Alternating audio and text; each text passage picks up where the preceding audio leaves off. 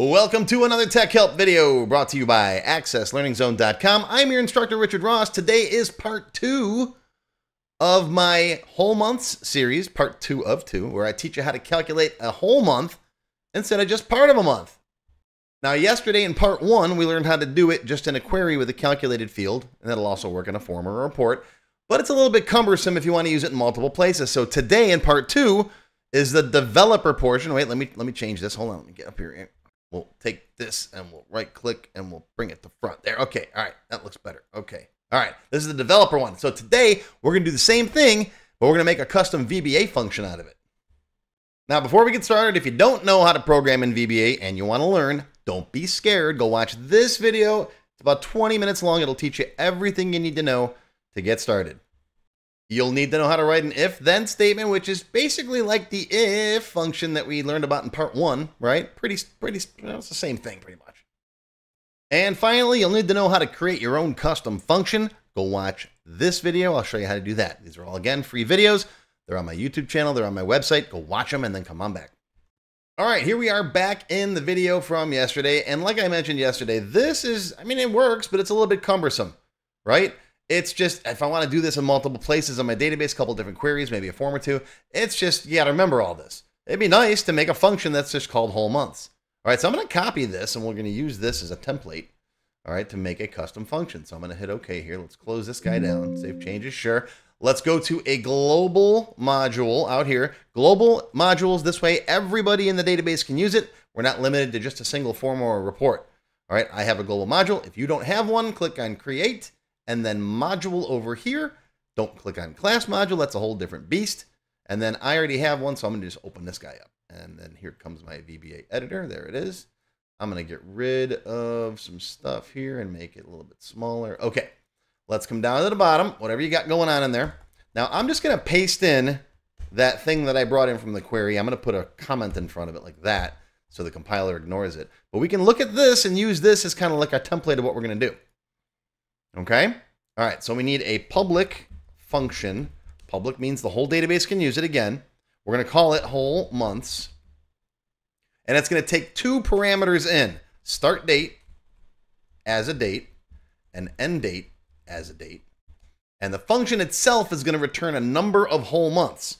So we're thinking whole numbers. I'm thinking long integers, right? As a long. Okay. Now, just like this, it's going to start off with the date diff. So I can just copy it right from there. Copy. And I'm going to come down here and say whole months. That's the name of my function. The value I'm returning equals that to start with. Okay? All right, we're good. So we got the number of whole months there with just the month. Now I got to subtract that extra one here. Now, what does this say if you read it out loud? It basically says if the day of end date is less than the day of start date, then my value that I need is a 1. Otherwise, the value that I need is a 0. Now, you can ignore the 0 and just say if the day of end date is less than the day of start date, set whole months equal to whole months minus 1. All right. And that's a whole lot easier to write, I think. So if the day of end date is less than the day of start date, then whole months equals whole months minus 1.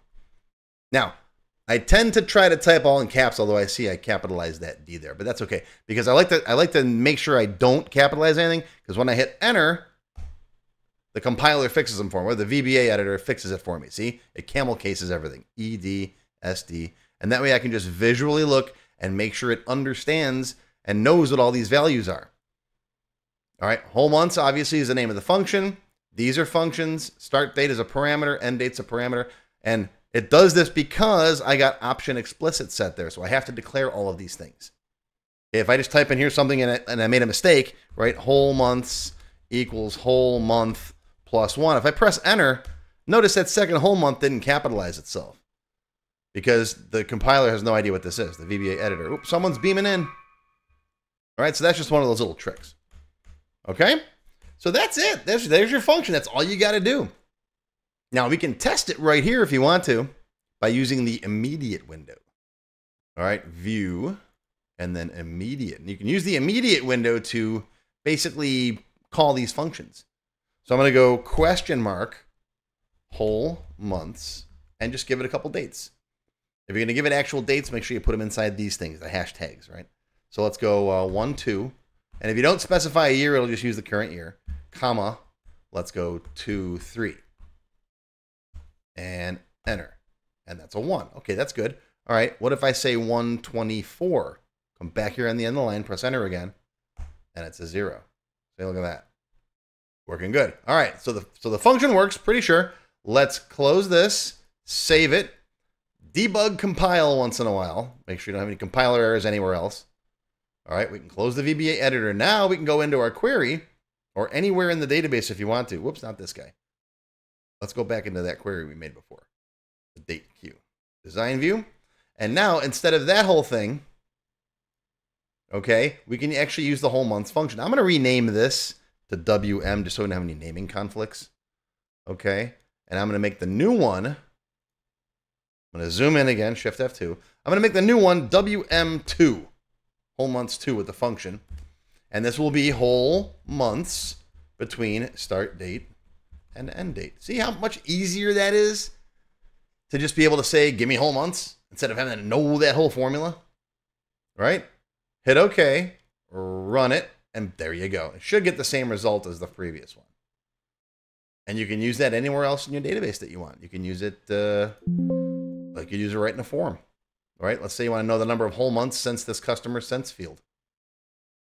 All right, I'm just gonna repurpose credit limit here. Let's just get rid of credit limit. I'll call this months. And instead of credit limit, we'll come in here. I'm going to name this whole months. I'll just call it whole M, because again, I don't want a naming conflict. And this will be equal to the whole months. See how it comes up in my IntelliSense now, because it's a global function, right? Start date will do customer since, which is a field, comma, and then we'll do today's date as the end date. So that's the whole months since the customer since. How many whole months have they been a customer? Here, I'll zoom in so you can see that better. All right, equals my whole months function from customer since, which is a field, to today's date. All right. And I like to make these gray if they're calculated fields, just like this guy here. Something the user can't edit, I like to make gray, just like that. Come here. Okay. Save it, close it, open it, boom. Oh, and it's still formatted as currency. Let's change that too. All right, that's an easy fix. Format, get rid of currency. Boom, goodbye. All right, one more time. Save it, close it, open it, boom. 831 months. Let's put a date in there that makes more sense. Let's go with, let's see, today is February 12th, 2025. I'll just put 2-1 in there, and that's 0 months. 0 whole months, right? What if I go 1-1? That's 1 whole month. How about 2024, 6-1? And that's 8 months. Is that right? Yep, that's right. Because January would have been, yeah. December would have been 12 months. January 1st is, no, I'm sorry, 6 months. January 1st is 7 months. February 1st would have been 8 months. And today's February 12th, so it's 8 whole months. So it looks like it's working. And you can put future dates in here if you want to as well. If I put 2027 in there, I'll just give you a negative number. It's 28 months to go. Right? All right, couple more things before I let you go. If you're a gold member, you'll find the whole months in the code vault. It's right there. You just hit the copy button and you can paste it into your thing. If you want to learn more about dates and times and all those related functions, I start covering them in my comprehensive guide to access functions, starting with the date time functions, part 1, where I literally go through all the different date time functions that there are. We figure out things like, inside a range, outside a date range, you name it. If it has to deal with dates, I cover it in 27. I think 28 is part 2. Date add, date diff, date part, date serial, ordinals, first, second, third, calculating an exact age, that kind of stuff. What's in 29? What do we got? All right, then we go into aggregate functions and other stuff. So it's 2 parts of just date functions, 27, 28. So if you work with dates a lot, this is for you. And I also have this thing called the Date Time Seminar, which is all that plus a whole lot more. Right? We cover all kinds of stuff, calculating the number of work days between 2 dates, just like the Excel network days function. Right? Creating reminder pop-ups, a holiday exclusion table. So if you want to put in there what days you guys aren't working, you can add that figure into your calculations. Recurring appointments, You name it. Again, it's all in here. It's like ragu. Which one is that? Ragu or prego? I think it's prego. It's in there, right? It's got mushrooms, parsley. It's in there. So this is all lots and lots of daytime stuff. All right, so check it out. All right, did you have some fun? Did you learn something? Post some comments down below. Make sure you smash that like button. And if you're not subscribed, already subscribed. That is going to be your tech help video for today. I hope you learned something. Live long and prosper, my friends. I will see you next time. A special thank you and shout out to our diamond sponsors. Juan Soto with Access Experts Software Solutions, manufacturing experts specializing in Access and SQL Server. Sammy Shama with Shama Consultancy, a certified Microsoft Access expert who offers personalized one-on-one tutoring. And Amanda Nicole Consulting, specializing in helping businesses move from complex Excel sheets to an Access database. You'll find links to the diamond sponsors in the description down below the video. If you enjoyed this video, please give me a thumbs up and post any comments you may have below. I do try to read and answer all of them as soon as I can. Make sure you subscribe to my channel, which is completely free. Click the bell icon and select all to receive notifications when new videos are posted. Want to learn more? Click the Show More link below the video to find additional resources and links. YouTube does a pretty good job of hiding it. It's right down there. See this part of the description here, right? The name, the video's up here. There's a little Show More down there, right down the bottom. It's kind of hard to find. But once you click on that, you'll see a list of other videos, additional information related to the current topic, free lessons, and lots more. And YouTube no longer sends out email notifications when new videos are posted like they used to do. But if you'd like to get an email every time I post a new video, click on the link to join my mailing list. And you can pick how frequently to get emails from me, either as they happen, daily, weekly, or monthly. Now, if you'd like to become a paid member of my channel and receive all kinds of awesome perks, click on the Join button. You'll see a list of all the different membership levels that are available, each with its own special perks, including my extended cut videos, access to my code vault, lots of VBA source code in there, template downloads, and lots more. I'll talk more about these perks at the end of the video. Even if you don't want to commit to becoming a paid member and you'd like to help support my work, please feel free to click on the tip jar link. Your patronage is greatly appreciated and will help keep these free videos coming. I got some puppies to feed. But don't worry, no matter what, these free tech help videos are going to keep coming. As long as you keep watching them, I'll keep making more, and they'll always be free. Now, if you really want to learn Access and you haven't tried my free Access Level 1 course, check it out now. It covers all the basics of Microsoft Access, including building forms, queries, reports, and more. It's over 4 hours long. You can find it on my website or on my YouTube channel. I'll put a link down below you can click on. And did I mention it's completely free? The whole thing, free, 4 hours. Go watch it. And okay, a lot of you have told me that you don't have time to sit through a 4-hour course. So I do now have a quicker Microsoft Access for Beginners video that covers all the basics faster in about 30 minutes. And no, I didn't just put the video on fast forward. But I'll put a link to this down below as well. Now, if you like level 1, level 2 is just $1. That's it, $1. And that's another whole 90-minute course. Level 2 is also free for paid members of any level, including supporters. So if you're a member, go watch level 2. It's free.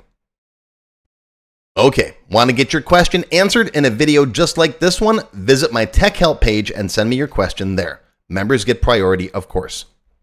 While I do try to read and respond to all of the comments posted below in the comments section, I only have time to go through them briefly a couple of times a month, and sometimes I get thousands of them. So send me your question here on the Tech Help page, and you'll have a better chance of getting it answered.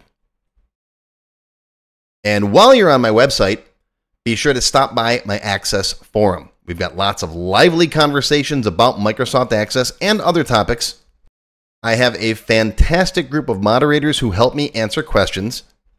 Shout out to Alex, Kevin, Scott, Adam, John, Dan, Juan, and everybody else who helps out on the site.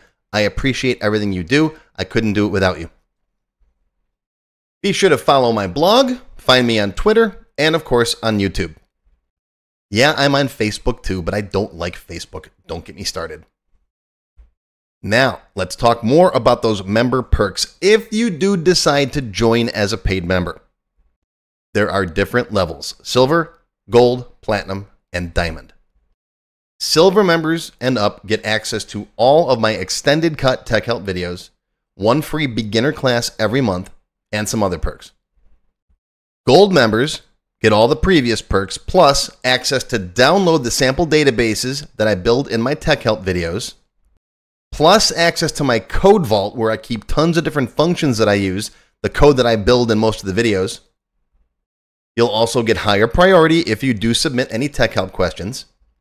Now, answers are never guaranteed, but you do go higher in the list for me to read them. And if I like your question, you got a good chance of it being answered. You'll also get one free expert level class each month after you've finished the beginner series. Platinum members get all the previous perks plus even higher priority for TechHelp questions. You get access to all of my full beginner level courses for every subject. And I cover lots of different subjects like Word, Excel, VBA, ASP, lots of different stuff, not just Access. These are the full-length courses found on my website. You get all the beginner ones. In addition, once you finish the expert classes, you get one free developer class per month. So lots of training. And finally, you can also become a Diamond sponsor. You'll have your name or your company name listed on a sponsors page that will be shown on each video as long as you're a sponsor. You'll get a shout out in the video and a link to your website or product in the text below the video and on my website. So that's it. Once again, my name is Richard Rost. Thank you for watching this video brought to you by accesslearningzone.com.